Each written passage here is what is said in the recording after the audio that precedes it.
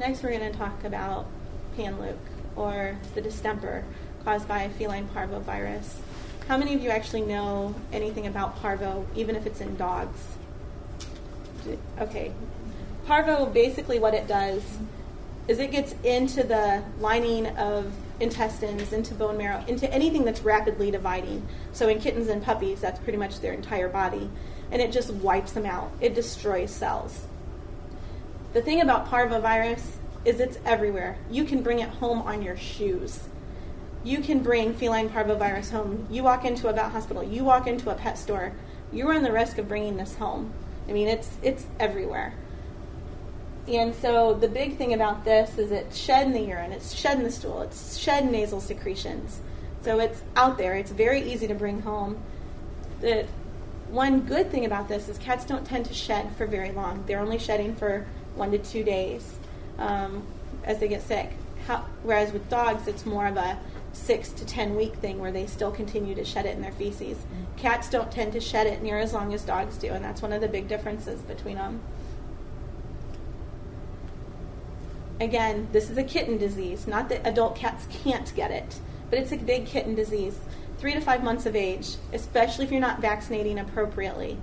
Mom's immunity really starts to worn off around 10 weeks of age, but it can last up to 12, 14, 16 weeks, depending on how much immunity they really got.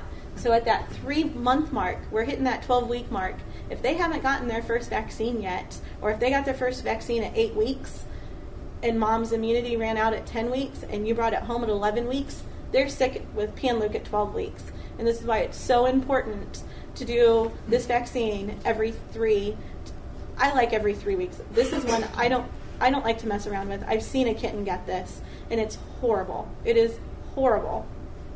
You can, and especially since you can just bring it home, and it can be very inadvertent. It's not because you have a poor husbandry situation. This is totally different than that. The reason kittens are so susceptible, like I said, it gets in their bone marrow, it gets in their intestines, it's rapidly dividing. The virus replicates so fastly. The other thing about this, in the developing fetus, if an adult cat gets it when she's pregnant, it's going to affect those kittens. And it can also affect those newborn kittens in the first 2 weeks because the brains are developing so fast. What does it look like in the kitten, in the 3 to 5 month old, 3 to year old kitten? What does it look like? It looks like everything else. Decreased appetite, high fever, or very low body temperature, depending on where they are in the disease.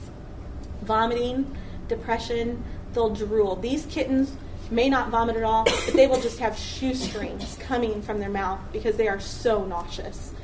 I mean, just shoestrings. And they may not be vomiting. They may just be regurgitating where they don't even get the water down. They're sitting by the water dish because they want to drink, but they're so nauseated, but they're so dehydrated, they want to drink, so they will just sit at the water dish and drool.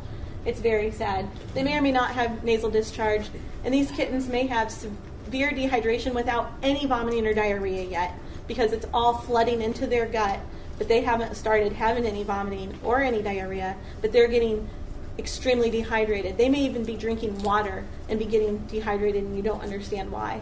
Panleuk may be what's going on here. The big thing about the pregnant females that I kind of hit on just a little bit, if they get infected towards the end of their pregnancy or when the kittens are first born, I don't know if you guys have ever seen the dizzy kittens where they have trouble walking and they shake a little bit. They're pretty normal, but they can't really walk right. They stumble. I wanted to have a video for this, but I couldn't get it to work with my presentation. But it's that dizzy, shaking, unstable kitten that once they start to walk around and do stuff, you're like, what is wrong with this kitten?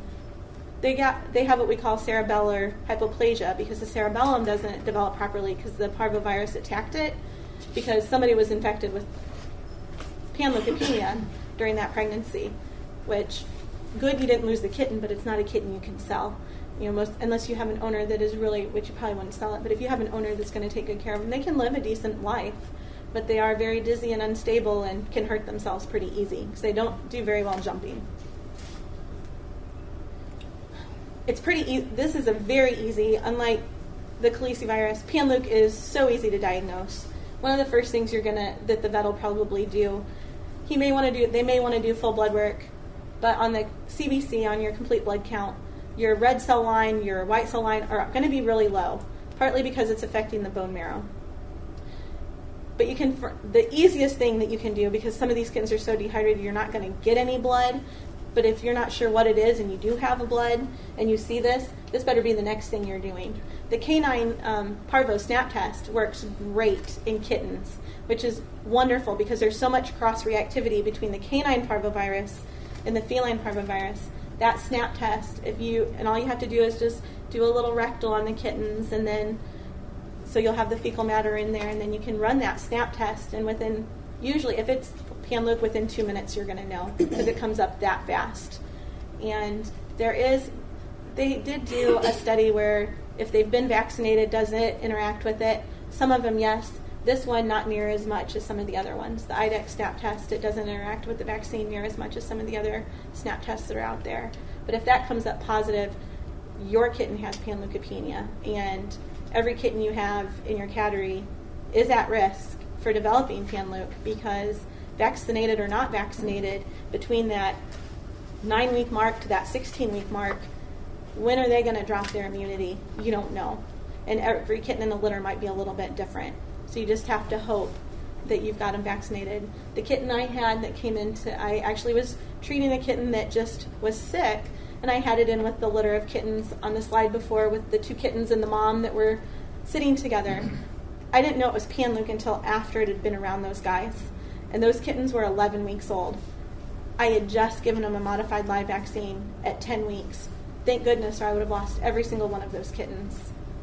And I was terrified because after they've been exposed to it, they're going to get it within 5 to 7 days.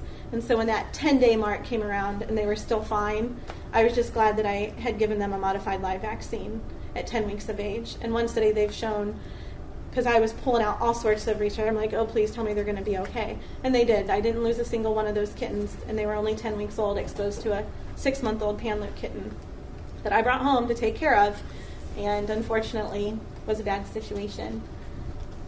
Again, anybody that's showing any signs of illness, get them in a different room. Get them in if you have even a different building or something. I know some people have buildings to separate them. Some people have different properties that they can, if they work with somebody else, that they can move the cats away from the queens and the kittens. If you have a confirmed case, again, I talk about the porous dishes, meaning if you're not using stainless steel, I recommend you switch over to stainless steel.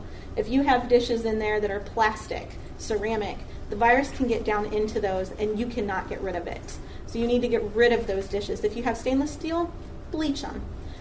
Litter boxes, throw them away and get new ones.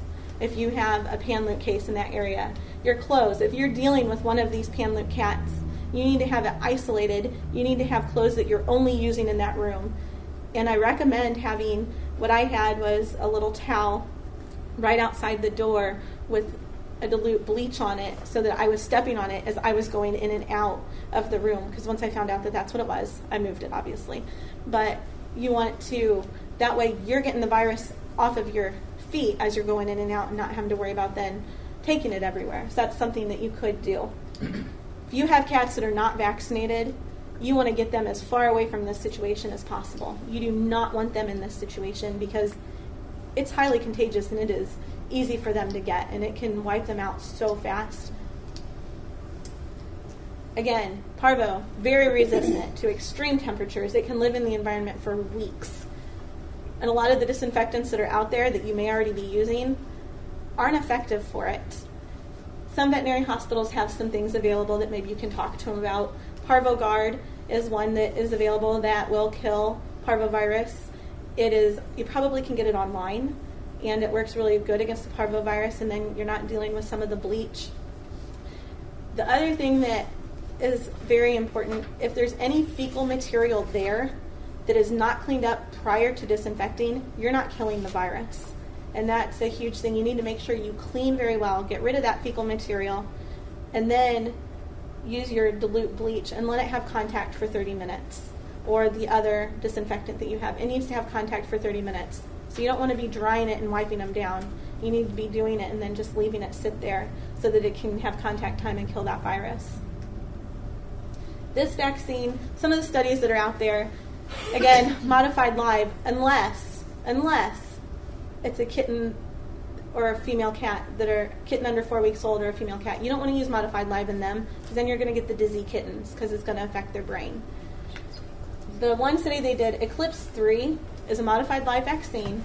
It provided 100% protection in every kitten that it was given to within 14 days of the vaccine. So if you're having an outbreak, that's the vaccine I'm using. If you're having an outbreak, the intranasal vaccines only gave 75% protection at that 2-week mark after it's been given. Yeah, it's modified live and it will protect them, but at 2 weeks you're only getting about a 75% protection rate. In the inactivated vaccines, the killed vaccines, you're only getting 38% of those guys that are going to help. And so this is another reason not to use a killed vaccine for Panleuk. You're only getting about 38% of your kitties are going to be protected from the feline parvovirus. So they used other modified lives other than just the Eclipse 3, but the Eclipse 3 gave 100% protection on every single one of those kittens by 2 weeks of age.